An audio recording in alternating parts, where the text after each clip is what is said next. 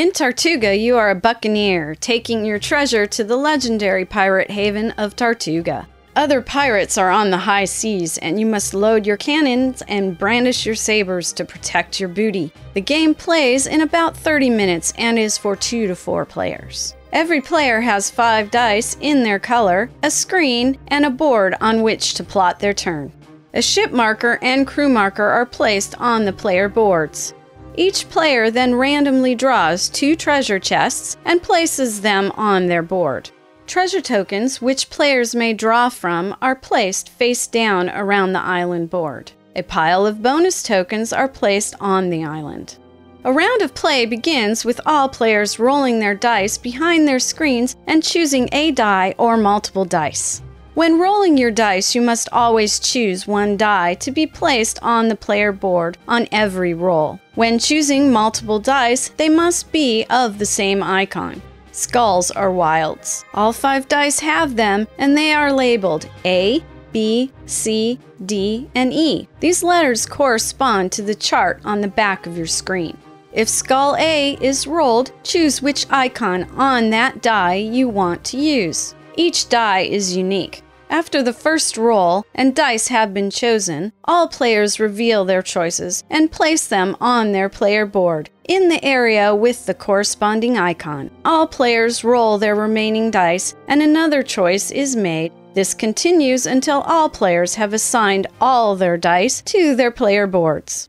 Often, a player has assigned all their dice, while others may still have dice to roll. This player gets to take a token from the pile on the island and place it +1 side up on any open ring on their player board. This adds a bonus of +1 to that action whenever it is activated with a die placement. If the other players still have more dice to roll, this player gets to either draw another bonus token from the island, +1 side up, and place it on another ring, or he may turn his first bonus tile over to the +2 side. Let's dive right into a turn.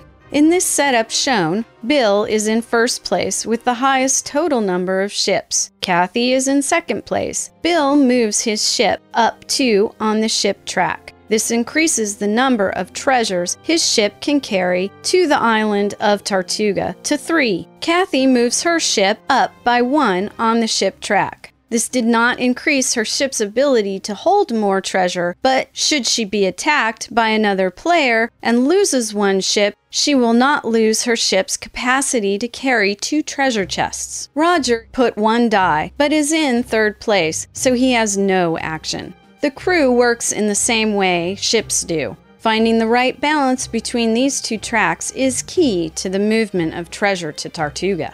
Roger is in first place for the treasure. He draws 1 treasure chest from the bag and places it on the right-hand side of his player board. He then takes 2 treasure tokens from around the island. He keeps 1 and mixes the other back in around the island board.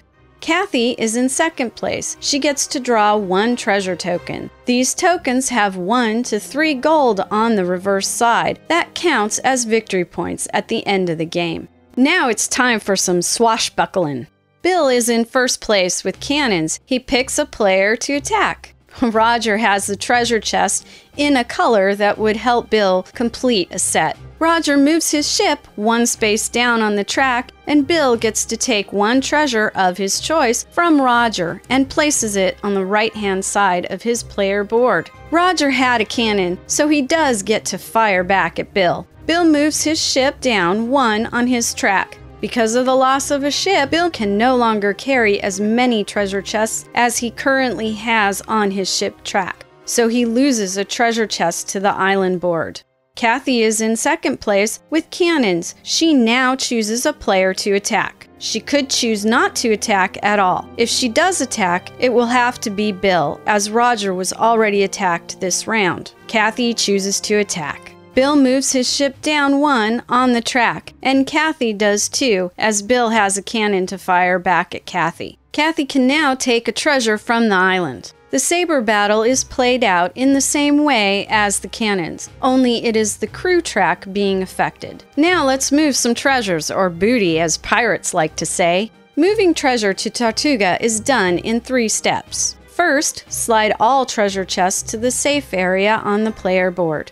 This treasure can no longer be stolen or lost. Second, slide all the treasure chests from the crew area to the ship area. Keep in mind your ships have to be able to carry all the treasure chests your crew has been carrying onto the ship. Treasure is lost to the island if your ships cannot hold it. Third, move all your treasure chests you have been stockpiling on the right-hand side of your board to the crew section of the board. Keep in mind, carrying all the booty is back-breaking work. If you do not have enough crew to carry the stockpile, you lose treasure to the island. After this is complete, check for endgame conditions. 6 treasures in Tortuga ends the game, and a final scoring takes place.